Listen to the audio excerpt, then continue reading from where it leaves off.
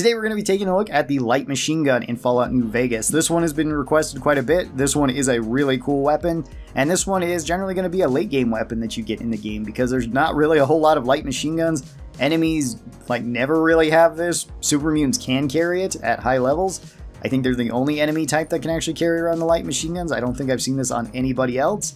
And there is at least one location that I know of where you can get a light machine gun. However, that is in the quarry with the Deathclaws, and it's right next to the Mother Deathclaw. So good luck getting that early on if you want to try to grab it. If you're going to be trying to fight the Deathclaws, that is very, very difficult, but you can get a light machine gun out of that, which is pretty cool. So the light machine gun requires 100 guns to use and 8 strength. It is a very hefty weapon, as you would kind of expect for a weapon like this. This one does 21 damage per shot, which is fairly high for a 5.56 gun. That's not bad at all. That's similar to other rifles that shoot the same round as this, like the service rifle.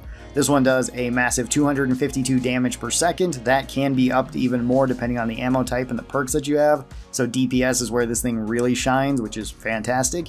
This one does 21 crit damage on hit, same as its regular damage, pretty normal. Has a low crit chance like most of these automatic weapons at 0.06. Not too surprising there. Basically all the automatic weapons are like this with a few exceptions. Then this one only costs 18 action points for some odd reason. The light machine gun is surprisingly good in a VATS build. I don't know why that is, but it is. So if you want to be using a VATS build, try this one out. It's really, really strong for a VATS build. This one has a 1.5 spread, which is actually not too bad for a full auto weapon like this. It's still fairly accurate, and this can actually be more accurate if you want to load the match rounds in. We'll talk about that when we get to ammo. This has a 90 round magazine capacity, however that can be increased with an extended magazine, going up to 200 rounds, which is an extreme amount of bullets for this thing, and makes it so the sustained fire is really crazy with it. This weighs 15 weight, so fairly heavy, but not the most heavy weapon in the game. And this has a really high item health at 800, so it doesn't break super fast either, which is all around really good. For the general pros of the light machine gun, this one does have really high damage per second, as you would absolutely hope that it would. It has a great ammo type. The 5.56 round is one of the most versatile rounds in the entire game, if not the most versatile round in the entire game. And it also has a really large magazine, which makes it so the sustained fire from this thing is pretty crazy. It's also insanely good against fast-moving targets like Cazadors, because you can just spray this right at them and you'll rip them right apart like a submachine gun, but this thing holds way more rounds than any of the submachine guns. Even the fully modded out submachine guns don't come close to this, even with the base magazine, let alone with the giant extended magazine that it gets. The major con to this one, and really the only con, is that it's rare. I guess you could also say it's kind of heavy. 15 weight is fairly heavy, and if you're playing on the hardcore difficulty, you're going to want to carry around a lot of bullets. So that does make it kind of heavy, but it's not the most heavy gun in the game. The rarity is going to be the main con against this, where you're probably going to have to just buy this weapon from like the gun runners, and that's not such a big deal, but it won't be showing up right away at the gun runners. You will need to wait until you're like level 20 or 30, whenever the heck these show up at the gun runners. This does have quite a few perks that help it though too. Grunt actually helps this one, so you get more damage with it, which makes this gun absolutely insane with Grunt. It's similar to like the 45 SMG or All-American that are already really strong guns, or the Survivalist rifle. All of these that are already really strong guns that get even stronger thanks to that, so that's really good. Heavyweight does affect this since it's over 10 weight, so you can cut this in half and it goes down to 7.5 weight. That's pretty cool. Pack Rat for just carrying around more ammo if you're playing on the hardcore difficulty. If you're not, you don't have to worry about that. And VATS perks really help out with this too. If you want to go with Math Wrath, Action Boy, Action Girl, they're really strong for this particular weapon too. As for ammos, you actually have quite a few with the light machine gun. You have the standard 5.56 round. These ones are just regular damage and the most common round that you're maybe going to find for these. 5.56 is fairly common. Most vendors sell it in high quantities, so you can buy a lot of it.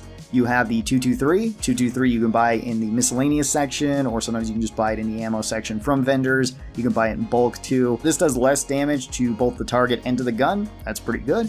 You have armor-piercing rounds. These ones are really, really strong with the light machine gun, since you can actually stockpile a lot of them. They punch through 15 armor, and they only nerf your damage slightly. Really good against most enemies. You have the hollow point rounds, give you extra damage, but give the enemy extra armor. Really good against soft targets, not the best against heavy targets. Surplus rounds, which you can buy in bulk as well. These ones give you more damage, but they break your weapon much faster. I really wouldn't recommend that you load service rounds into the light machine gun.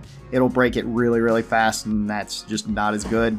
Plus, by the time you're getting to the light machine gun, you probably won't need to be buying surplus rounds, because you can just buy the regular rounds in such large quantities.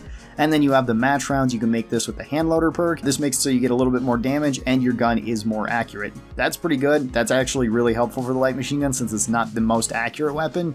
and the accuracy buff does actually help this quite a bit. For an overall rating on my tier list for the light machine gun, I would probably put this one right up into S tier. It's really good at its job. It's really good for a light machine gun role. It does really well in most jobs. It's exactly what you would want for a light machine gun. It's high sustained fire. It's fairly common ammo, actually quite common ammo. It rips through just about everything. Your only real downside is that it's rare, and repairing it could be a little bit of an issue if you don't have like weapon repair kits or jury rigging. If you have either of those, it's not such a big deal though. The modified version of this I don't think really separates it that much from the regular light machine gun. It's just that you have more sustained fire, so it would just stay in S tier. So I'm not gonna put another graphic up there because the regular version is good, the upgraded version's just slightly better than it, so that's really cool. Even the 90 rounds in the gun does take a while to go through, and if you're fighting things like Cazadors, you'll probably be able to mow through all of them before you would need to reload anyway, with few exceptions in certain areas, or if you have like what I'm doing in the background where you have like 10 times the amount of enemy spawns. Then the 200 rounds is actually quite impactful and even better for a weapon like this, so that's pretty awesome. So would I recommend the light machine gun? Yeah, absolutely. It's really cool. It's really fun even if you're not going to the guns build. I love taking this on like a melee or an unarmed build and just spraying it at enemies until I can get close and then beat them up with whatever I'm using. So tell me your thoughts on the light machine gun. How do you enjoy it? Seems like a lot of people really enjoy this one because this one was recommended quite a lot. Thank you guys so very much for watching this. Hope you guys enjoyed it, and I'll talk to you next time. Bye-bye, everybody.